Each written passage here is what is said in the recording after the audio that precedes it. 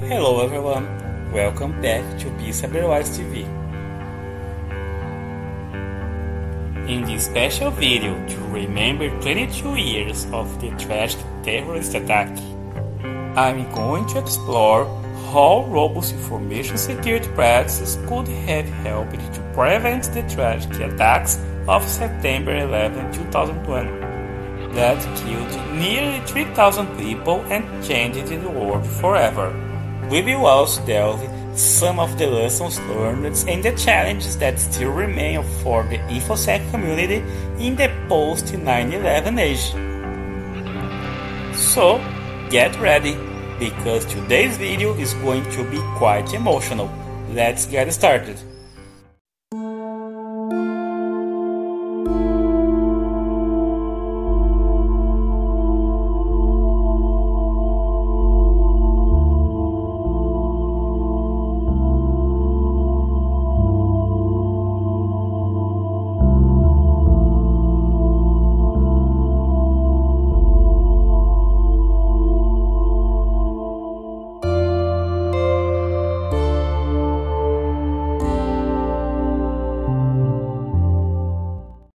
The 9/11 attacks were carried out by 19 terrorists who hijacked 4 commercial airplanes and crashed them into the World Trade Center towers in New York, the Pentagon in Washington, D.C., and a field in Pennsylvania. The attacks were planned and coordinated by Osama bin Laden, the leader of Al-Qaeda, who had declared war on the United States and its allies. The U.S. intelligence community had been tracking bin Laden and his network for years, but failed to connect the dots and share the information that could have alerted them to the imminent threat.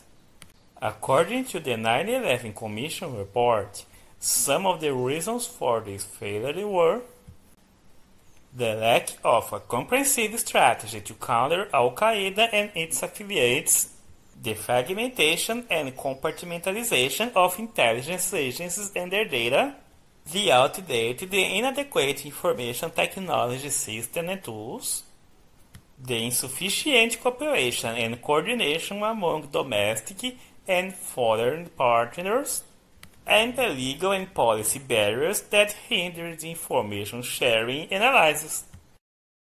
Now, let's discuss how the use of robust information security practices could have helped to prevent 9/11.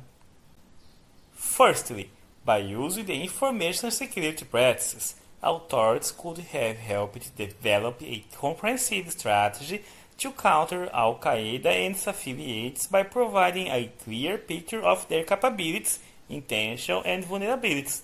The information security could have also helped identify and prioritize the key targets, indicators, and sources of intelligence that would enable timely and effective action against the terrorist network. The Infosec could also have helped overcome the fragmentation and compartmentalization of intelligence agencies and their data by creating a unified platform for information sharing and collaboration, and helped to establish common standards, protocols, and procedures for data collection, processing, analysis, dissemination, and protection across different agencies and domains. In addition, by using robust information security practices, authorities could help to point the need of upgrade and modernize the information technology systems and tools that were used by the intelligence community, as well helped improve the cooperation and coordination among domestic and foreign partners by facilitating trust, communication, and interoperability among different stakeholders. But it doesn't stop here.